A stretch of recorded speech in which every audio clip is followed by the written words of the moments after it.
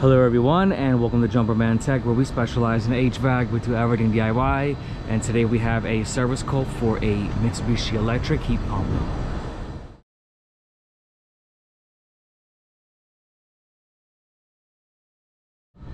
Thank you to everyone tuning in to Jumperman Tech.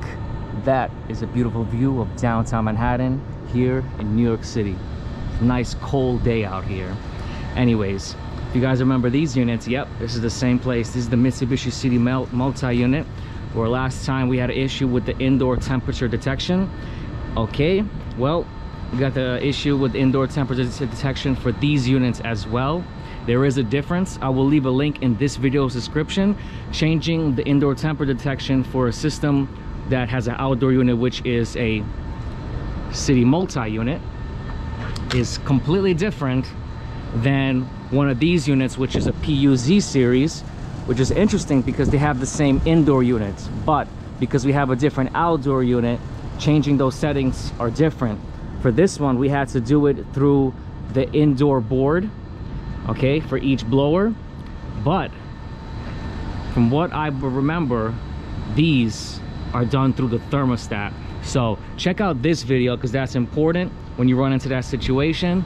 And let's see how I'm going to change it for this one. I believe it's through the thermostat because I've done something like this similar, and I guess we'll see what happens. But here we go, guys. I think it's the same dude who installed these. Look at this. I don't look right. What the heck? What is going on here, man? This don't look right. This don't look right, man. Something looks weird, man. What the? Look at these pipes. Wow. Wow. Anyways, let's get in the room. All right, here we are at our Mitsubishi thermostat. This is model number PAR40MAAU, which is the same thermostat as the other one for the Mitsubishi multi-unit, but to change the settings should be different here. So the room is currently saying it's at 72, but we really have 80 degrees. So when they set it a little bit warmer, it's really hot. So they have to set this room to like in the 60s just to get some kind of decent temperature. So let's look into this and see how we can get into the settings for this style of unit. Here in the ceiling, we have one indoor unit. So it's one condensing unit, one outdoor unit, and one indoor unit. The problem is the electrical cover is missing. Look at this wire. All right, look at that wire coming in through. So this is the thermostat wire. That right there. What's that? That's our communication wires, the three. S1, S2, S3. I mean, whatever. This thing is a mess. So it looks like we're getting power and communication from the roof. And we have this little thermostat cable here. They don't use no knockouts, no grommets, whatever. Thing is, I don't know what model this is. This board is a little bit different than the other one. It's the same style of indoor blower, but it's a different unit. The only thing identical is the thermostats, but what's different is how you change temperature. So anyways, let's see what's going on. It's really unfortunate. I looked everywhere for this cover, but I can't get to the, I can't get the proper information from this unit if I don't know what unit this is. We're gonna start with turning this unit off. We're gonna click this button here, the on and off. All right, everything just stopped, and we're gonna get into the settings like this. All right, so let's start with changing the indoor temperature detection at the thermostat, and that's for this style of unit. Other units have different options, but this is what we're gonna do. So we're gonna click menu. So you see we have operation. We're gonna scroll all the way to the right to here. So this is menu here, timer, energy saving, initial setting, maintenance, service. We're gonna click OK, select for service, select. They're gonna ask for a maintenance password, and the standard default is 9999. So let's change that.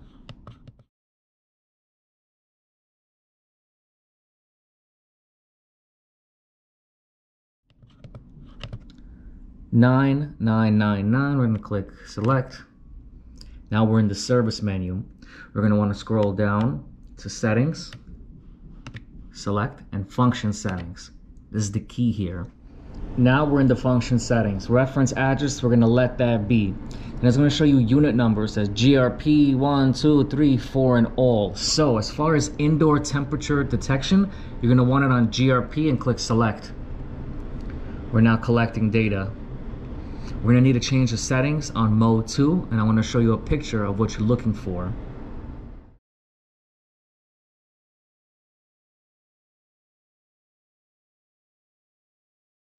If you look at mode 2, number 1 is highlighted, okay?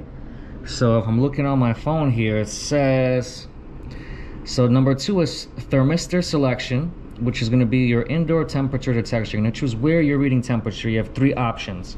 Number 1, it says the average temperature reading of the indoor units in operation. There's only 1 indoor unit.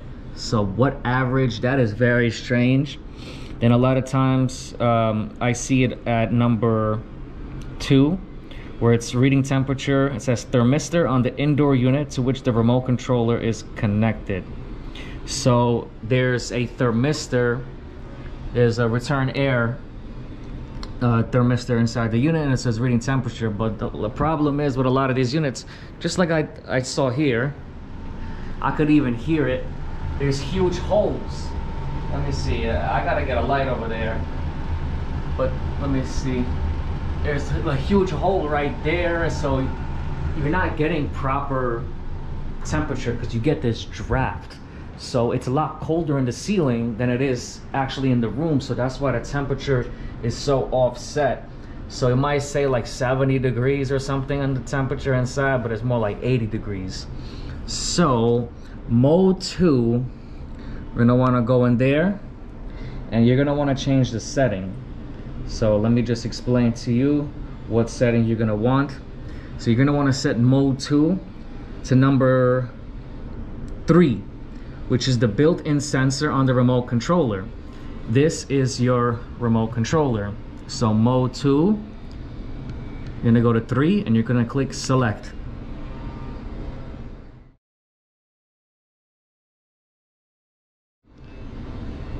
There you go. Now you're reading temperature at the remote controller right here. Another thing that happens here is that just because now that we have temperature reading here, what happens is the supply fan actually, once it reaches temperature, it stays on, and there's still like residual heat or residual cooling. So you're gonna make the place colder or hotter depending on the setting. So there's another thing you're gonna wanna do. So it's weird, even though you have your fan in auto mode, it still runs. You know, in any other normal, quote unquote normal system, when the fan is in auto, once it reaches temperature, the fan shuts off, but not with these Mitsubishi units. And there's different methods for every style of unit. Why did they do that? Oh God, only Lord knows. So we're gonna click return. And this time, not group GRP, we're gonna go, oh, sorry, I'm changing the, changing the reference address. We're gonna go down, and we're gonna click all for the unit number. We're gonna click select. Let's collect the data. And we're gonna wanna change settings 25 and 27. So we're gonna go, let's start with 25. 25 is set to 1. So I'm gonna show you guys a picture exactly what that means.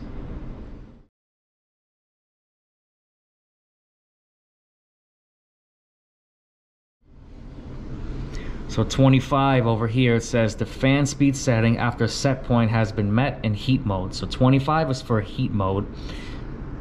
Setting number 1 right now, the fan stays in something called extra low.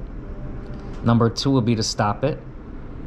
And number 3 will be the controller, the current controller setting. We're gonna wanna stop it. So mode 25, we're gonna go to 2. Click select. Okay, now that's gonna be done. Now let's go down to 27. 27 is also on 1. Let's see, let me look at my notes over here. The screenshots, found this off the Myling Drive website, Mitsubishi's actual website.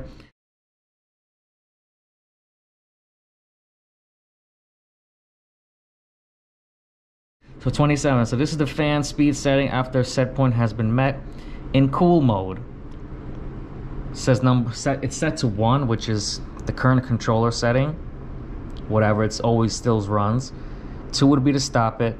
3 would be extra low, but for specific model. So we're gonna go with number 2. Mode 27, 2. Select. Now, at this moment, we are reading temperature at the thermostat, the temperature controller right here in front of us. Now, also in heat mode and cool mode, the fan will stop once the temperature is met. All right, so I set the unit to heat. It says the room temperature is 74 degrees, and on my thermometer, I am reading 73. So that is pretty close. I'm just gonna test in heat. Make sure when it's running, see what kind of temperatures we got in the room temperature versus my thermometer, but we should be good now. And the next thing will be just to make sure that the fan actually stops. And that's pretty much it.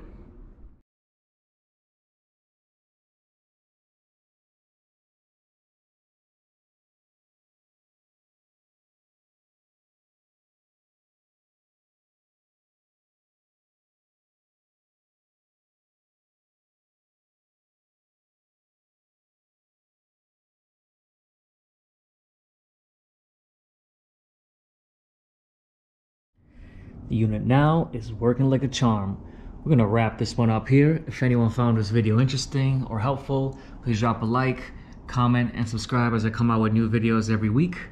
And I'll catch you all next time.